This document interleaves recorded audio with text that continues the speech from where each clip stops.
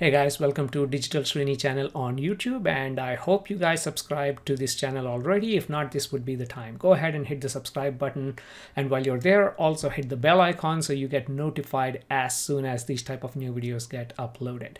Now, in this video, I'm going to talk about the difference between UpSampling2D and Conv2DTranspose operations that are available as part of your Keras TensorFlow. Now, why do we need to understand this? Because we commonly encounter this as part of U-Nets or generative adversarial networks. In fact, the last dozen videos, we have been focusing on U-Nets. So it does make sense for us to understand what the difference is, because I'm pretty sure if you searched for code on U-Net, if you go to GitHub, you'll find a bunch of code, very nice code, but some people use upsampling, some people use convolution2D. So it does make sense for us to understand, right? So let's go ahead and have a quick look at our U-Net. This is not the one from the published paper. This is the one that I created, because the published paper uses, I think 572 by 572 or some other dimensions, but it does make sense for us to think in terms of 256 by 256 by 1, right? So this is our grayscale 256 by 256 image. And on the left-hand side, you have the encoder path, and on the right-hand side, you have the decoder path. So the image goes from 256 dimension all the way down to 16, and then it goes from 16 all the way back up to 256, right? Because you want your original image back with segmented pixels. So on the way down, we are performing these operations, right? Max pool 2 by 2. What does it do? It actually applies 2 by 2 grid on your image and takes the maximum value within that 2 by 2 grid. So what's the result of that? When you do that, your image gets halved, right? Because it's a 2 by 2 grid. So you go from 256 to 128 to 64 to 32 to 16. So how do we do exactly the opposite operation? So for that, you can either use upsampling or Conv2DTranspose. And this is what we are trying to understand. What is the difference between these two? Okay. Now, just to give you a quick explanation of what the difference is. First of all, these are the two common types of layers that we are using as to increase the dimension of these arrays, right? Our array initially was here 16 by 16 along this axis, and then we go to 32 and then 64 and so on, right? So we are increasing this dimension because so we are basically taking an array and then doubling its size as we go along. And how do we do that? That's the question here. So upsampling2D is like the opposite of pooling, right? Max pooling is taking this and then taking the max, but upsampling is not putting the max value, but it actually repeats the rows and columns of the input. So if you have your rows and columns, it just repeats it. That's it, while you're increasing the dimensions. Conv2DTranspose, it performs this upsampling, and also performs convolution. It's in the name, right? It performs a convolution operation, and we know what convolution is, right? You have a kernel, and that kernel gets multiplied with your image pixel values with a given stride, right? So meaning the output image size depends upon the stride, and commonly we use a stride of 2 by 2 because that doubles the size of the image. That's it.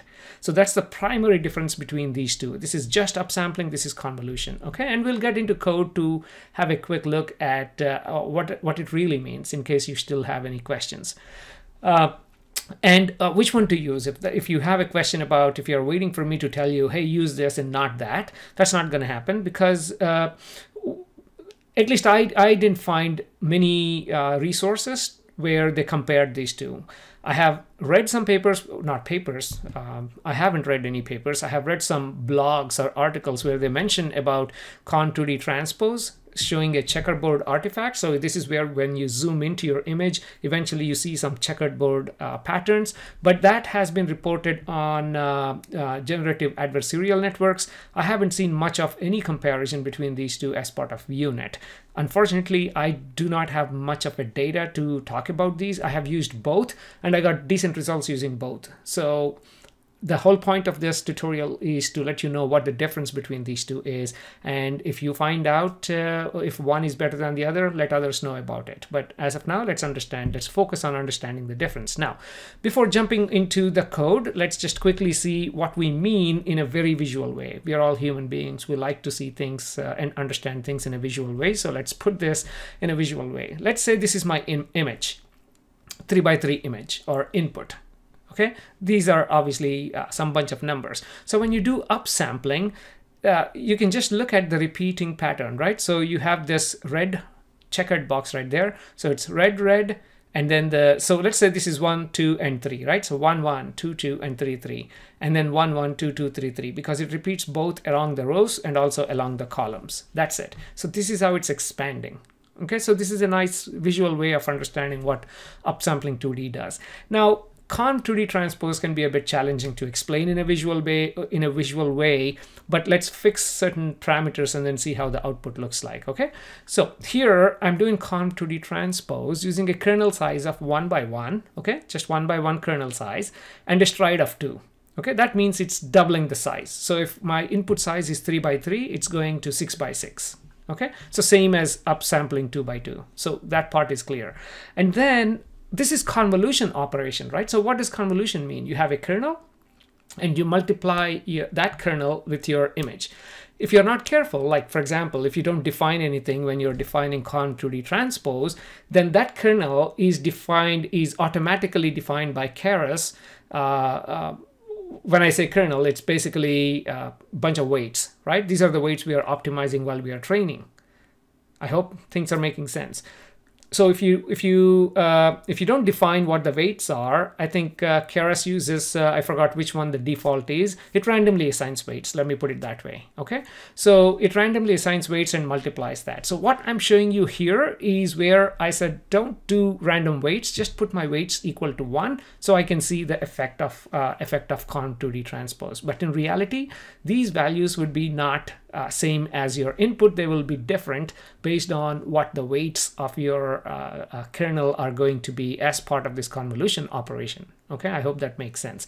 And in addition, what is the depth of this, right? The depth of this is how many filters do you want? In this example, I just used 1 filter, but if you typically in U-Net, we put 64 filters or 128, right? As we go down, we go up in number of filters and down in the size, in the dimensions.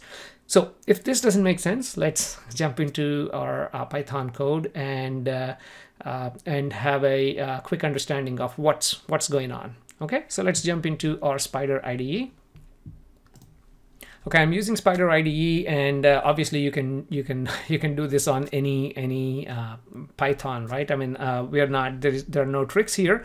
The only thing is I have a GPU-based TensorFlow, so it's going to spit out a whole bunch of stuff on my screen. This is still a new workstation for me, so I'm trying to figure out how to mute those warning signs that, you know, the warning messages that TensorFlow is going to give, but let's ignore that. Okay, that's just a quick warning. Okay, now let's do two things, right? We have to understand what upsampling is, and we have to understand what Conv2DTranspose is. So let's go ahead and import the right libraries here. So I'm going to import as array from NumPy because we are going to define our image or our kernel. In this case, let's just do 3 by 3. Okay. I mean, in my PowerPoint, I just showed you like 3 by 3 of colors. Obviously, let's use numbers so it makes more sense. And let's define our X as a 3 by 3 array. So our X is a 3 by 3 array of certain values. Okay. Now we need to reshape it because anything, what does a sequential method, like what does these models expect, right? What type of shape? It expects the number of images as the first, as the first one, and then X and Y, right? Your dimensions, pixel dimensions of your array, well, of your image, or dimensions of your array, and the last one is the number of channels. If it's a color image, you will have 3. If it's a grayscale image, you will have 1. So let's go ahead and reshape our image and then let's just go ahead and print X dot shape, so you can see, okay, now instead of 3 by 3 we have 1, 3, 3, and 1, right? I mean, this is again basics. 1 stands for we have only one image of size 3 by 3, and this is a grayscale image. That's it. Now we are ready to define a model. So let's use our sequential model because obviously that makes it easy for us to define this network. Network, I mean, it's just one layer right there. So as part of sequential, my input is of this shape, which is 3 by 3 by 1. This is, again, no tricks, right? This is what we do normally. And this is where I'm adding the upsampling layer. That's it. There is nothing else. Just upsampling of size what? 2 by 2. And then just print the summary. So when I do this, it's going to print out a summary right there. Obviously, the number of parameters that we're going to train are 0 because there are no trainable parameters here. This is not a convolution. This is basically upsampling. That's it. You're taking it and repeating the numbers that you have. So the number of trainable parameters are 0. No convolution operations happening and no weights and biases. This is very important to understand, okay? So just upsampling. And the output would be 6, 6, and 1. You can see right away because we are using 2 by 2 size, and our input shape is 3 by 3. So this is output is going to be 6 by 6. So let's go ahead and predict on our input values of X. Okay, so let's go ahead and predict it. It's going to give us an output of 1 by 6 by 6 by 1. Let's just reshape it to our 6 by 6 format so we can print it out and make sense out of it. There you go. So this is very similar to the image I showed you in the PowerPoint, right? So this 1, 2, 3, 4, it's just repeating the columns and rows. That's it. It's just copying these values into how many ever. So now if you change this, actually, let's do this for fun. Let's change this to 3. Oops, I'm sorry. Number lock on my keyboard. Otherwise, it's doing page down apparently. Okay, let's do 3 and 3 and repeat exactly the same. Okay, so what happens? What do you expect? There you go. If I do 3 by 3, my input is also 3 by 3. So now I have 9 by 9 matrix. Again, the numbers are copied column wise and row wise. That's it. So 1, 1, 1, 2, 2, 2. Okay, so do this exercise. Now our actual images for training are going to be, I don't know, 64 by 64, 128 by 128. But this is exactly what's happening when you're doing upscaling. That's it. So do I keep using the term upscaling? This is upsampling. Sorry about that.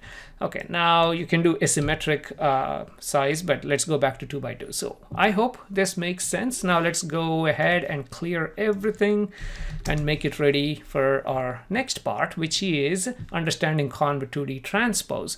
So we're going to do exactly the same input. So it makes us it a bit easy for us to understand. And now let's go ahead and define the model. I'm doing model 1 instead of model, but pretty much the same. Sequential, input shape, but Conv2DTranspose here. How many filters? 1. Again, this is a convolution operation and upscaling combined. So how many filters? Just 1. In our U-Net architecture, we have filters of what? 64, 128, 256, 512, you know, how many ever filters. But let's just do 1, so it makes it easy for us to understand. And then this is the kernel size of 1 by 1. Okay, again, we are not going to change any of our values over there. We're just multiplying it with a single value. That's it. Okay, and strides is 2 by 2, right? This is what's going to upscale it, upsample it, not upscale, but upsample it from whatever the size image, in this case 3 by 3 to 6 by 6. And I'm using kernel initializer as once. Again, if you do not use kernel initializer, then it randomly assigns the weights and multiplies your values by that weight. In fact, if it doesn't make sense, let's go ahead and print this so you can see what I'm talking about. So here, again, just like before, the output is going to be 1, 6, 6, and 1. But you see the number of trainable parameters here? There are 2. Why are there 2 trainable parameters? Well, one is the weight, the other one is the bias. There are 2 trainable parameters, weights and bias, right? And here I'm saying for the weight, go ahead and use a weight of 1. That's it. And since this is we're not training it, the bias, I assume, is going to be 0 because we're not training it yet. Okay, so that's where we are, and we can see without this later on. And then we see the model summary. So, and this next part is exactly the same as what we have done before. It throws a bunch of stuff over there, and then let's go ahead and reshape it, and let's go ahead and print it. So here is the final output. Let's also print the other one, upsampled one. Okay, so we can see the difference. Oh, we deleted that. Sorry about that. But anyway, this gives you an idea. You see, our input is 1, 2, 3, 4, 5, 6, right? So our input is 1, 2, 3, 4, 5, 6, 7, 8, 9, and our output is 1, 0, 2, 0, 3. So it inserted zeros in between our values. That's it. And you see the padding here, all zeros, all zeros. That's because the output shape in this case, is equal to the input shape. So it kind of padded my output with all zeros right there. 0, 0, 0, 0, 0. So the output matches the input. So this is what's happening when you perform Conv2D transpose. Just for the fun of it, let's remove this. Where is my model? Just a second. Yeah, let's remove this kernel initializer equal to ones, which means it randomly assigns these kernel values. It initiates this. I think it's using he normal, or one of the standard ones from Keras. But let's go ahead and do this. Let's redefine this and let's look at the output. And let's do that. And this. And let's print it out and look at the output values. Negative 0.35, negative 0.7, negative 1.7. I don't know why they're all negative. If we run it again, it probably changes it to something else. Let's do this one more time so you understand this. So where is my model? Right there. So let's run all of these lines one more time. And again, negative 11 point. You see how the values are different this time? Okay. And let's do this one more time. Now you see how the values are different again. Again, this is, I hope this makes sense.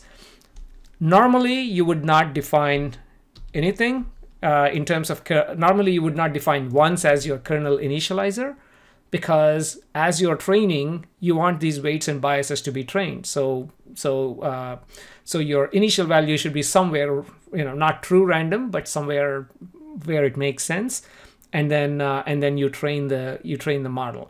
In this case, again, I'm using ones just for demonstration purpose. So our output, is multiplying only 1 with our input values, so we can compare that. Oh, hey, this is what's going on. 1, 2, 3, 4. Okay, enough explaining the basics, but some of you will probably benefit from those from that explanation. I hope you found this tutorial to be useful. And again, like I mentioned earlier, if you guys know the benefits of one over the other, please post it in the comments so everyone can benefit from this. In the next video, I'm going to summarize U-Net architecture. So if you still have any doubts or questions about U-Net, hopefully that will clear. And we'll actually, instead of writing each line by line, writing the U-Net line by line, let's actually define certain functions, because there are a lot of repeated structures as part of U-Net. Okay, let's define a function and then go ahead and write literally a few lines of code to define this entire U-Net. So hopefully you'll tune in for that video. And again, until then, please subscribe. Thank you.